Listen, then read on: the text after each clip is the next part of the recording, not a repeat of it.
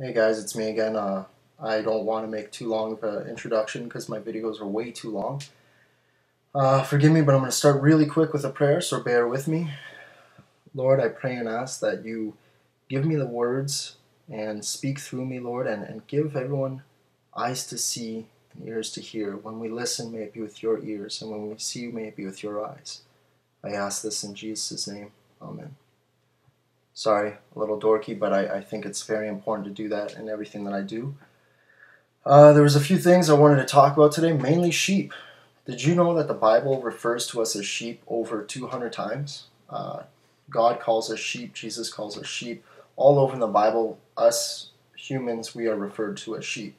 I never thought much about it until recently. I decided, let's look up some sheep, because I didn't know why sheep. I would like to be referred to as a lion, or a gorilla, or a bear, something powerful and cool. But I don't know much about sheep, so I looked them up. And I found out a few things. One, sheep have no fangs, no claws. They don't have a roar. Butterflies have these big old wings with circles that look like big eyes, so they scare away predators. Sheep have nothing. They are completely defenseless. If a wolf comes, they're in a lot of trouble. Another thing about sheep, they're kind of stupid. Uh, they have no sense of direction. You leave them alone, they'll probably be like my mom's blind dog, where my mom's blind dog will just keep walking in circles over and over until it gets tired. Sheep, they'll graze and they'll eat their grass and they'll graze along, and then they look up and they're like, where am I? And they might have just traveled 2 or 3 feet, but if they're by themselves, they are lost completely. And I realized that sheep, we are a lot like sheep. We are defenseless. We have nothing to use against the lusts and desires of this world, including the devil himself. Now, again, he does exist. He doesn't want you to believe that he's real. He wants you to think it's all fairy tale. He wants you to believe in this higher power that will love you no matter what you do. You can kill, you can do whatever you want, and it's fine. But there is a God, there is a Jesus, his son, there is a Holy Spirit, and there is a devil. So we are defenseless against the devil. We have nothing to stop him. I used to always think when I was younger, I would want to fight this guy one-on-one, show him who's boss. I'd get my butt kicked. I would get destroyed in every way, shape, and form, and then I'd be damned because I don't use what God has given me, which is his son. Excuse me. Not only are we defenseless, but we don't have a sense of direction. We think we do. Since I was 12, I've been praying for one thing and one thing only, a good Christian woman, and I want her good Christian kids. And I wasn't born and raised in a Christian home.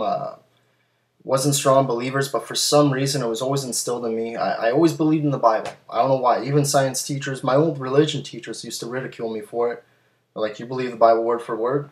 Yeah. I don't know why. Makes sense. And I think that God put that in my heart.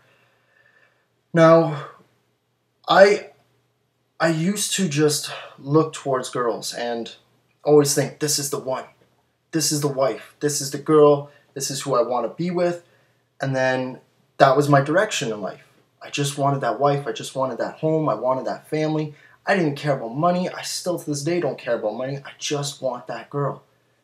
But then God takes them out of your life and you lose all sense of direction. You're like, what the hell? Where do I go now? What do I do now? I have to start all over again? You may be after a job. You may think, oh, I have direction in life. I'm going to school. I'm going to get the job. I'm going to get the girl. I'm going to get my kids. Everything's going to work out fine. Well, let's just say everything does work out fine. What happens when your kids are grown up and gone and they don't need you anymore? I talk to many adults who feel they're not needed, and it sucks. And they're tired, and they don't know what else is left for them. Now, let's just say everything doesn't go your way, which the majority of people it won't. Let's say that is your direction. You go to school, and you're like, I'm going to finish school, I'm going to get that job, and that's it. What happens when you find out later on, this isn't what I want? I don't want to go to school for this anymore. This isn't what I want. Then you're lost. Let's say you get that school, but then you can't get the job. You're lost. What happens? You get that job, and then you find that girl, you find that husband, and you get a divorce. Then you're lost. You're like, what was this all for? Where am I going? What's going to happen to me now? What happens if your goal is like me and you want a girl and you want the kids, and what happens if there's a miscarriage? What happens if you lose that baby? You become lost. You become hurt. You don't know what's going on. We have no direction. You may think you have a direction, but for as short of a period as we are on this earth, that direction, that little tiny one, it's just like a sheep where you're crawling to the next section of grass to eat. But then once you get your fill, you realize, where the heck am I going? But there is good news. Just like sheep, we have a shepherd. Sheep have a shepherd. When a good shepherd will protect a sheep from a wolf. If a wolf comes, the shepherd will use his rod and protect them. A good one, at least. When a sheep gets lost and they're wandering and they don't know where the heck they are, they hear the voice of their shepherd and it comforts them and they come to them. Just like my mom. My mom's dog runs around in circles all the time, doesn't know where anything or anyone is because he's blind, but when he hears my mom's voice, he comes. When we are attacked, when we are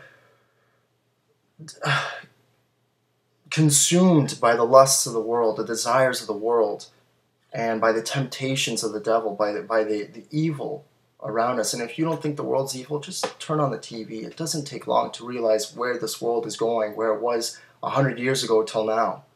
Or even when I was a kid till now, TV's changed a whole lot, and everything has changed. So, just as we're defenseless against the world, we have a good shepherd. Jesus says, I am the good shepherd. He will protect us from the devil. He will protect us from the lusts and the desires of the world. Just like we have no real direction in life, just like a sheep has no direction, God gives us a direction. Jesus says, I know my sheep, they'll listen to my voice, and they will follow me. Jesus might be calling you. You just got to listen. Go to the good shepherd. He protects you. He saves you. He gives you direction. He gives you purpose. Every breakup I've ever had, I'd be lost right after. I'm like, man, what the heck was that for? What was the purpose? What was going on? But for the first time, yeah, I'm heartbroken. I lost someone. But it's okay, because now I'm like, okay, Lord, what do you want me to do? What do I need to learn? Where do I need to go? Direct me. Use me. What do you want me to do? I will do it. That's what we need. And we can only have that if we have Jesus as our Savior. If you submit to Him, if you surrender to Him, stop resisting Him and go to Him. He's there for a reason. Now there's two absolute truths I want to tell you. Number one, God loves you. He absolutely loves you. He gave His only Son up for us just so that if we believe, we can live forever. Okay, and truth number two, God knows everything. He is in control of every situation.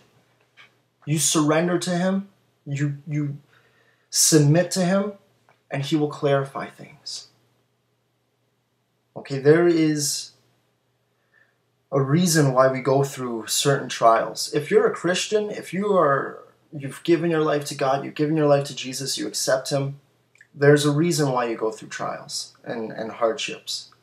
And sometimes it's because God's wanting you closer, or God is trying to direct you or teach you something or show you something. If you're not a Christian, if you're a lukewarm, you're not sure where you are, you believe but not so much, you don't believe that Jesus is the only way, well then God is going to keep putting these obstacles in your life and keep smacking you in the face till you come to Him, till you believe. He's going to give you some pain, and it seems unfair, and it's like, Lord, why are you hurting me? Why are you doing this? Why can't you just give me what I want? Why can't I just be happy? Why can't you bless me, Lord? But that's where you have to understand. The Bible, God says that our life is like a vapor in the wind. Think about it. If what I'm saying is true, if what I'm saying is absolutely correct, that means we have eternal life. We either go down one path, which is hell, or we have eternal salvation with God. If that's the truth, that means God may put something that hurts you, and it sucks, and it's hard, and He may put that in your life for now, but What, is it going to hurt for a few weeks, a few months, maybe a few years? But what is a few years compared to eternal life? Our life is like vapor in the mist. It just goes away, it disappears, it's nothing. What's the longest life? Maybe 100 years? I'm probably going to live till I'm 60, 70, I don't know, I have no idea. I may die tomorrow, I may die today. And this life is nothing, it's just it goes. Compared to eternal life, it's nothing. So God may be putting an obstacle in your life, but it's because He's calling out to you. He's like, would you reach to me? Come to me, I am calling you. There's a reason why you're watching this video right now. If you're going through a hardship, God is calling you. Jesus is calling you. You are His sheep. Listen to His voice and go to Him. There is a reason why this is all happening. It's good news. There is hope. There is a way, and Jesus is that way. So don't give up. Go to Him. I just want to give you guys a bit of a prayer in the end, and again, you can say it with me, you can repeat it after, or you could just let it sink in. And that prayer is, Lord, I thank you for what you've done. I thank you for dying on the cross for my sins. I acknowledge my sin, Lord. I know that I'm a sinner. My sin is before me, and I am sorry. Please forgive me. Jesus, please, I can hear your voice. You are my shepherd. I want to follow you now. I submit and I surrender my life to you, Lord. I will take up my daily cross. Please help me follow you. Please help me serve you. Create in me a pure heart so that you can use me. Lord, your word says that without faith we can't please you. And Lord, I have trouble believing sometimes. So Lord, I ask you, because you give generously, give me faith. Give me as much faith as it takes to please you, because that is what I want to do. I ask this in our Lord Jesus' name. Amen. Alright guys, I'm just going to finish up with one last thing. And someone told me they don't want to ever come to know Jesus out of fear. And I understand that, and I don't want to try to scare anybody, but it's just an absolute fact. You need to know this. A lot of problems with us being young, if anyone's young watching this, or even 50, 60, that's still considerably young compared to God. You don't know when your last day is. I have no idea. I could die when I pull out my driveway when I go to work today. I could die tomorrow. I could die in 10 years. I could die in 50 years. I have no idea. But if you feel a pulling, if you feel like this makes sense, then that's Jesus calling you. It's not me. I scrub toilets for a living. I have no education. Whatever little knowledge, understanding I have, I can't boast about it because it was given by God. So if you feel that calling, if you feel that tug in your heart, if this makes sense, give your life to Jesus. He says, come as you are. He didn't come for the righteous, He came for the sinners. Read the Bible. Everyone who came to Jesus were sinners. They were apologizing. They wanted to hear good news. They wanted to hear hope.